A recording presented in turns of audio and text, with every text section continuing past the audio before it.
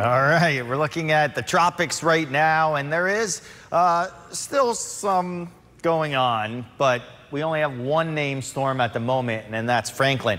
We're probably going to have two tomorrow. This one right here, this is the remnants of Emily.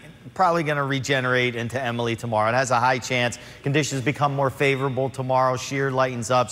But this is just going to head up to the north. This one now bumped back up to a medium chance. But again, that one's just going to just meander around and eventually die out anyway. So neither of these are going to do anything to any landmass. We do have a new one highlighted here, the northwestern Caribbean and the southern Gulf of Mexico. There's nothing there right now. This is actually an upper level low that's going to sink to the south. But in its wake, conditions will become very favorable for something to spin up. We're going to see some tropical moisture on the backside of this start to lift. If we can get a little spin to it, there's potential for it to develop in the long term. We're talking middle of next week. Anything that, of course, comes into the Gulf of Mexico needs paying attention to very much so. But again, nothing's out there right now, just something in the future, possibly there as conditions will be favorable.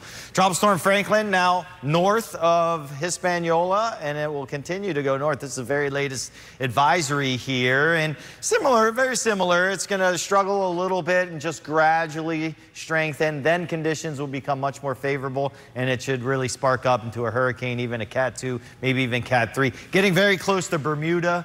So they'll have to pay attention to this. A lot of the models go right over Bermuda, or even if it's to the left of Bermuda, to the west of Bermuda, they'll get on the strong side of the storm. But that's the only other landmass. After that, it'll get pushed out to sea by a big front that'll move off the northeast. Here's a front here. This will wash out, but all this moisture from it will push down into South Florida tomorrow, upping our rain chances. And in fact, we're already seeing some of it push onto the Treasure Coast. Here's one moving right ashore, South Hutchinson Island, just south of Fort Pierce Inlet. Another big batch coming ashore around Vero Beach or so, and that's what we're going to see through the night time hours for the Treasure Coast, and then eventually pushing into the Palm Beaches. Temperatures right now still near 80. Lows will bottom out upper 70s to near 80. Highs tomorrow near 90, so not excessively hot.